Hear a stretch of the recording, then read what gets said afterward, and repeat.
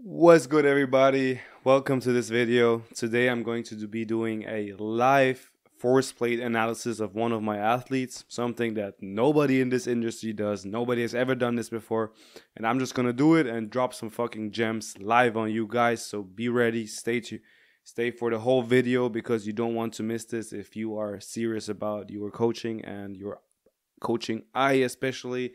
Then stick around because this is value straight up in your face. Let's go. So we are today analyzing my guy Vladimir. Okay, so he used to be a pro skier from Bulgaria, and I have known him for 1.5 years now, and we've been training with each other online for 1.5 years, and now he pulled up to me in Vienna and we did a force plate assessment to see how far we have come in these 1.5 years and do some biomechanical work and shit. So his story is he had an ACL injury, and then he had no surgery, got surgery 2 years after that injury, and then he was fucked basically for 5 years or so, and he was depressed as hell. He couldn't do anything because he was just getting this classic physio bullshit, Bosu ball, electro stimulation bullshit, like no real training. He was fucked. He was depressed. He couldn't do his sport. He's 27 years old now. 3 months after starting to work with me, his life was back to normal, and here's his story. So I had an ACL surgery and a partial meniscus removal about 5 years ago. I had a hard time recovering from this injury as I kept experiencing knee pain from basic stuff like body weight exercises, body weight squats, or just simply going down the stairs. So I've changed maybe 50 physios throughout my life. Essentially, they were doing the exact same thing: laser treatments, electrical pulsing devices, bullshit Bosso ball balance exercises, or some bands, etc. Had absolutely no clue of body mechanics whatsoever. So nothing kind of worked out for me, and I was under severe depression, couldn't practice my sport. And that's when a friend of mine actually introduced me to Dario Saisan. I've been working with Dario for almost 2 years now, and I can proudly say that I'm in the best shape of my life. I can practice my skiing. I also practice other sports now. I can squat, I can move without pain. I'm pain-free, and I feel amazing. Darius has helped me to gain a lot of understanding on how the human body should actually operate and what's good for me and what's not.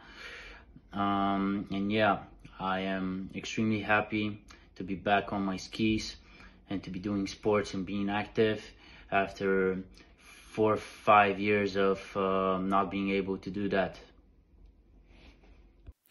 And now he pulled up, and we are going to look at his counter movement jump today. Okay, I'm not going to look at the other tests. That would take way too long, but I'm going to talk about the counter movement jump today. So let's start with this. So first off, I will look at what is he doing strategy-wise. Okay, so in his counter movement strategy, so Vladimir is the blue guy, and red is the average population. Okay, when I say average, bigger than average, lower than average, I always mean in this video the comparison to my testing population. Okay, so this is like 35 athletes or so, and most of them are professional athletes who make money playing their sport and are quite some level. There's only a couple amateurs in there, so mostly first league players of basketball, soccer, volleyball, got some, I think, boxer or some shit. Yeah, mostly team sports and high level. Okay, so Vladi jumps a little bit higher than the average. Okay, but what stands out the most is his stiffness values. Okay, in the counter movement jump. So the more negative this number is, the more stiff someone is moving. Stiffness is a measure of how little range do you use to perform your jump. Okay, so Vladi, if we look at him, this is his range. Okay, this is not deep. Okay, this is like regular. I would say this is regular, maybe just a tiny bit to the more stiff side, okay? Definitely not a guy who uses a lot of range, okay? Also, he is not a hinging type person, okay? So, how can I tell this? Well, because the rate of bending in his knees and his hips is about the same, okay? So, there's people who will purely hinge down, and then there's people who will bend their knees a lot. There's people in between, and Vladi is kind of in between.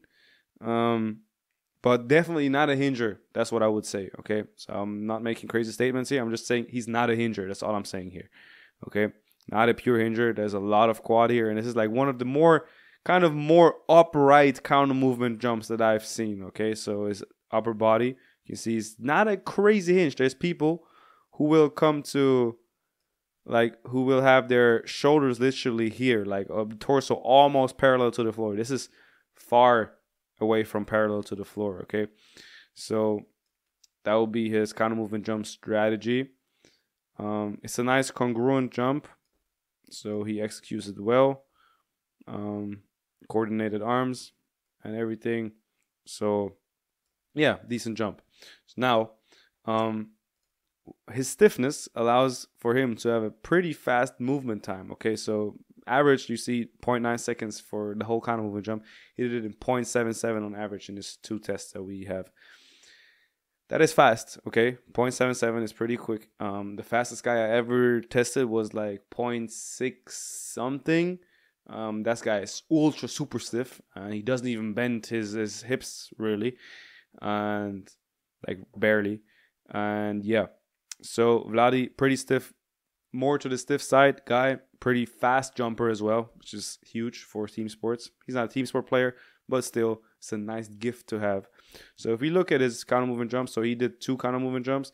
He did a third one as well, which was 43 centimeters, but I consciously made the decision to disable it because right after the jump, before I even got the result, while my tablet was still loading, he said, "Oh no, fuck this jump. That was completely off. I messed it up completely." And I consciously made the decision to exclude this from my data because this will be low quality data that I don't want screwing with my average values here. Okay, so I excluded it, disabled it on purpose. And now, so he had 2 proper jumps, 47, 49 centimeters. Okay, I gave him 3 trials for the counter movement jump. Sometimes I do more, but for the most part it's 3. Okay, so only special occasions I would do more. Now let's look at his best jump. So 49 centimeter jump. So the way I will look at this is, first I got the jump. Okay, I know what the result is. I know how the curve looks. I know what the guy looks jumping. And then before I try to look at anything and make any conclusions, if there are any conclusions to be made at all, then I will look at what this guy does in comparison to other people in force-wise. Okay, so we look at his propulsive forces. So he's kind of above average in the propulsive sector. So his propulsive abilities are pretty good. Okay, so push off, how much he pushes off, but his braking is lackluster. Okay, so if we go to braking here, yeah, braking is definitely underdeveloped, needs a lot of development, and we will shortly get into the specifics of that. So for sure, this just tells me right away, okay, he got a deficit in braking. He needs to get better at braking. All things equal, this is not good to be below average in every braking category here in the counter movement jump. In most cases. So for this jump, let's start. I always start with, not always, but most of the times I start with the curve itself. So I see here his unweighing phase. This is a not so good unweighing phase. Okay, this is incomplete unweighing because he has 140 newtons of force, 138, 139, acting on the force weight as he is unweighing. So the unweighing phase is literally the initial downwards phase. So look at this from here until here. Okay, this is the unweighing phase.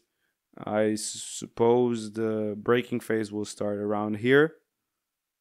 Yeah, somewhere around here. I think here the braking phase will start. But this until here, this is unweighing, okay? So he has an incomplete relaxation going on. So he's not able to fully relax down and take his whole body weight off the floor. That is one point. The second point is it takes him a lot of time. So I noticed this before I even had the data. I noticed this in his counter movement jumps when he was going through the trials. He would have some apprehension going down. He wouldn't just attack down and get out of it. He would kind of cautiously go down, and that is also, so this initial phase here. So I don't know why the video won't play. Anyways, so this initial phase going down here, this here, he got some he's just not fully attacking down, and that tells me something is going on here, which it is. So his apprehension here, his kind of hesitation going down fast, shows up here because he has a slow unweighing. Look at this. This takes a lot of time. The unweighing phase is really long. This is a big unweighing phase, and the problem is it takes him long to unweigh, and it is shallow, so it's not a full unweighing. So that is exactly the opposite of what we want. We want a complete unweighing. We want 0 here, 0 or 1 or 2 or 3 newtons being displayed here, maybe 5. Then I would still call it a complete unweighing phase. And we want this not to be like a V shape here. We want this to be like a U, a big, steep, deep U. Okay, so this should be steep down, and then this is 0, 0, 0, 0, and this should go up. Okay. If you guys want to see a complete unweighing phase, I'll show you mine. So let's look at this. Boom. Okay, so here, I don't know what this was, but boom, it drops down 10. Okay, if we go further back here, take this. Boom. Okay, see here, add 1, 0, whatever. Okay, so but this is a boom, it's deep, unweighed completely. All right, so this is what would be a complete unweighing phase.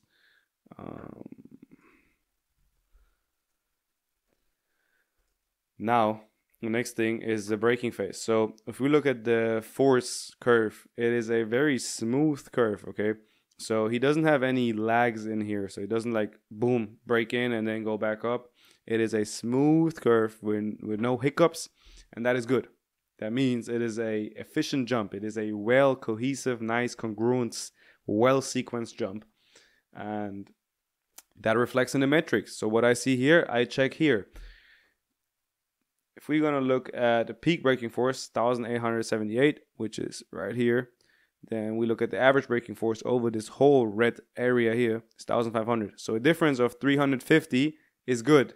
Okay, that means he's efficient. If this was lower, so if this was 1,878 on the peak, but the average was 1,100, 1,200, I would tell me, there's something going on here. Why is he not able to uphold a certain level of force during the whole braking phase? And then we would see something here. Okay, so this means it's efficient. And what does that tell me?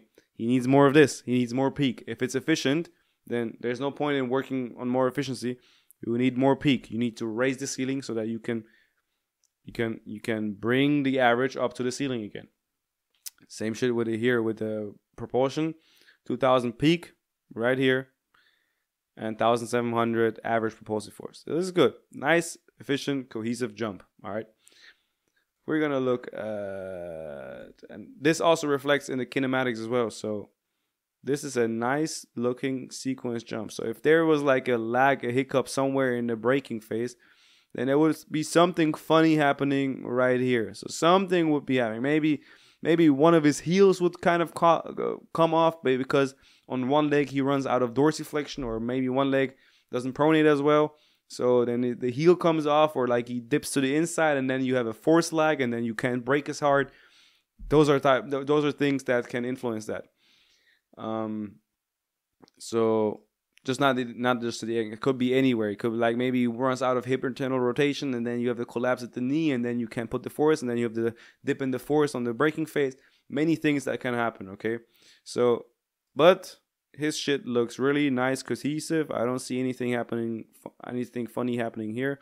I don't have a video from the front view, which I usually take. I forgot it here because I took one from his depth jump.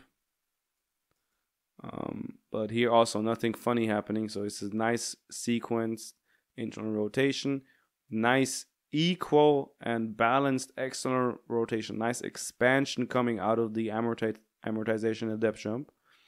And this is a nice no collapse, just clean internal rotation, clean force into the ground depth jump, and you can see the jump result is really good. Jump pretty high. Okay, boom.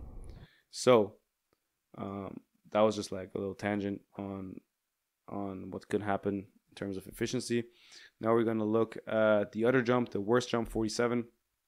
So the worst jump, you can see here, he had got this is a little force lag right here. Okay, so something happened here. Something is not as efficient here because you have this like it goes up and then it goes down, and the braking RFD is really low here. Okay, so this is like a really bad braking job that he did here. Okay, so if we are going to look, yeah, there you go. So the difference in the peak between average braking force and peak braking force is larger here. Okay, less efficient braking.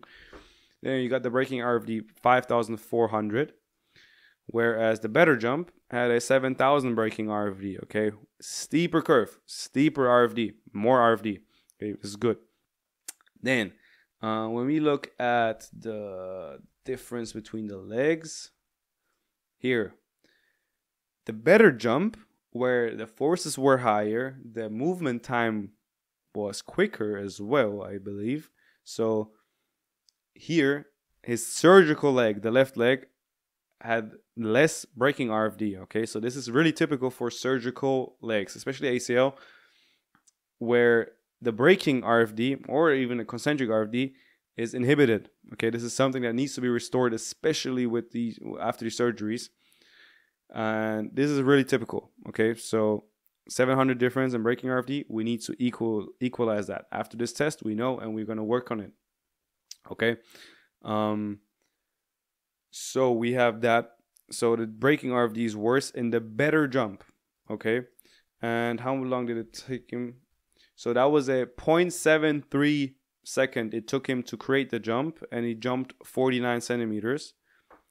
And in the worst jump, he jumped 2 centimeters less, but it also took him longer to complete that jump, almost 0.1 to complete the jump. So it took him longer, and he jumped less high, which is bad. This is really bad for team sports. Okay.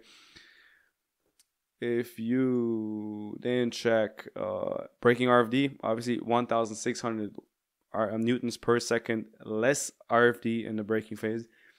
And look at braking RFD here. Now it was balanced. Okay. But the fact that it was balanced in a jump where the total output was less just tells me, okay, when it's less output, when it's more submaximal, he might be able to get by. He can move in a balanced manner. But when the stress is higher, when the forces are higher, then one link in the chain breaks down. And it is in training, our goal is to strengthen the weakest link so that you don't break down under high duress like it will be here. Okay, so this is my job as a trainer to balance this out now. Okay, so that was the braking phase. In terms of propulsive phase, I don't think there is too much here to be said here. So yeah, 1,700, 2,000 peak. I need more peak. I just need to up that output for him. So we're going to work on that. Propulsive power, 2.8 to 5.4. This is a pretty standard ratio. Okay, so if he was terrible at it, this average propulsive power would be even lower. and we just need to raise this, and this is probably going to raise with it. If we're gonna look at braking power, yeah, so he definitely needs more braking power. I know I've seen numbers of like people putting up here around this is minus 1.7k watts. If you look at myself, so if we're gonna go down here, let's take like a 56 centimeter jump. Look, braking power. So I'm a different guy. Peak 2.5. Okay, so there's work to be done. Wait, 2.5, and his was 1.7. Yeah. Okay. So that is it for Vladi. We are going to. So what does all this tell me? Okay. So all this tells me this guy needs to get better at relaxing. This guy needs to get better at braking. We need to equalize the braking power and the braking RFD that he got on both legs. This is very important for him, especially health-wise. Especially as a downhill skier, you need to absorb force. So you need to get better at that, because you can't be in the lower average, below average in eccentric qualities in the counter movement jump if your whole sport relies on braking. Okay. Because he's skiing downhill with 100 kilometers per hour and just like making big jumps and then lands, and then to keep on going fast, you need to be able to absorb that. So braking is going to be a huge part of our training moving forward. Equalize both legs, yield better on the left, especially load the knee better, and just keep on developing strength. This guy is far from done with his strength work. Keep on developing strength, keep on developing that power, keep on developing plyometric ability, and to make more training conclusions, I would have to look at the other stuff. But this is alone just what the counter movement jump just told me. So if you like this type of stuff, then let me know in the comments. I know nobody in the world does this type of shit, but I don't give a fuck. I'm gonna just hand out all the gems. I don't have anything to lose. I don't think this will hurt me. If you learned something from this, then great.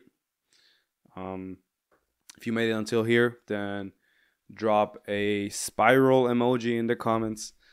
And right now, if you're seeing this, my Black Friday sale is live for all my courses and my training programs. The link is in the bio.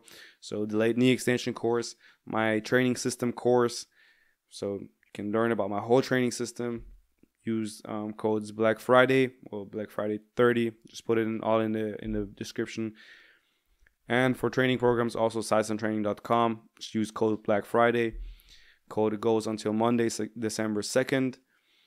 And if you fuck with this, then drop the spiral in the comments. Let me know if you want more of this. And tap into my courses to support me. And yeah, see you guys.